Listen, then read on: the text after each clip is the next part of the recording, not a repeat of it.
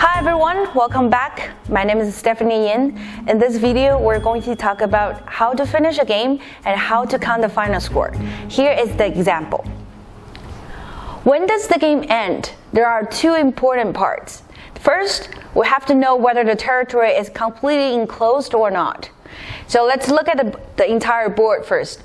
Black has the corner on the top and all of the points are enclosed. And on the left, black enclosed the corner and side, and also some points in the center. And on the bottom right corner, black enclosed everything here. So for white's territory, white enclosed on the top, on the side, and the corner, and also some points in the center, and a few points on the bottom. So after we make sure all of the territory are enclosed by both black and white players, the next thing is we have to know whether all of the neutral points are filled. So what is a neutral point? These 2 points on the board are the neutral points. It doesn't belong to white or black's territory, but it is kind of a public area on the board. In order to finish the game, every player has to fill all of the neutral points before we start counting the final score. So now it's white's turn. White plays here, and black plays the last neutral points. After the 2 neutral points are filled, we don't have any more moves or any useful moves you can play on the board. So now we can say the game ends. But according to AGA rules, American Go Association rules, white has to play the last move on the board. But what if we don't have any useful move we want to play? And then white has to pass the last stone to black as a move, the last move. And then after white passed the last move to black, black also needs to pass one more round. So both players has to pass the last round, and white needs to pass last in order to finish the game. So now since both players passed the last round, now the game ends. So after the game ends, we don't have any moves on the board. Before we're going to count the scores, we have to remove all the dead stones on the board. So this white stone is dead because it doesn't have any eyes. And for as black doesn't want to capture here because it's not necessary, it's not useful. After you capture here, yes, you kill the stone, but at the same time, you lose this point since the stone is already dead. So black doesn't want to waste the move to capture. So let's remove this dead stone, and also one stone over here that's also dead stone. Alright, so then put it on your side with all of the stones you capture. And for white only has one dead stone here, black stone, and then we removed here. Alright, so now make sure we don't have any dead stone on the board, and we can start counting the points. So the next step is we fill all of the stones you capture into your opponent territory. This is the easier way. So a lot of people are confused why we're putting the stone back to your opponent's territory. Okay, here is the answer. So in order to add all of the stones you capture to your territory, it's easier to do this, to do them subtract way, because when you put one stone into your opponent territory, your opponent loses 1 point. Alright, so that's the same math.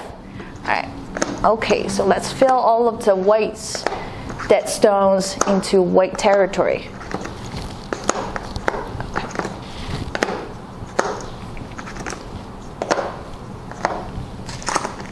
But more.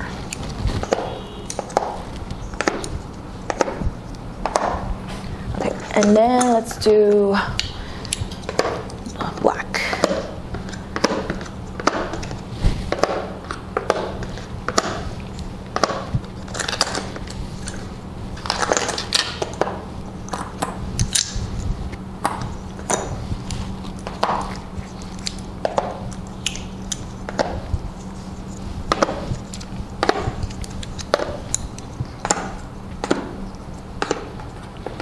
Okay, so since all of the dead stones are already filled into both black and white territory, next, let's count the points.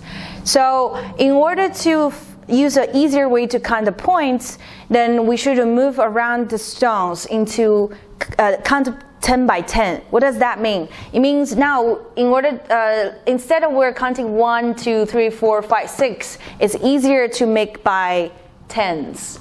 That means we have 2 stones here, and then we can replace it here. Right? So we had 2 stones here.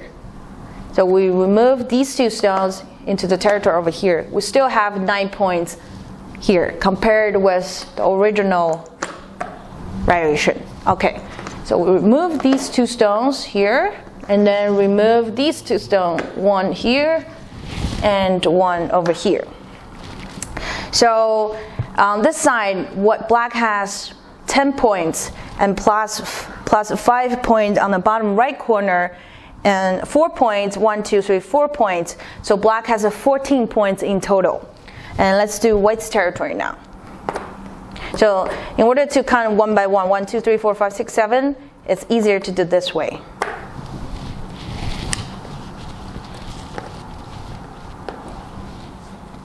Okay. Now white has 10 points in the center, 4 points, that's 14, plus 7 points, the 21.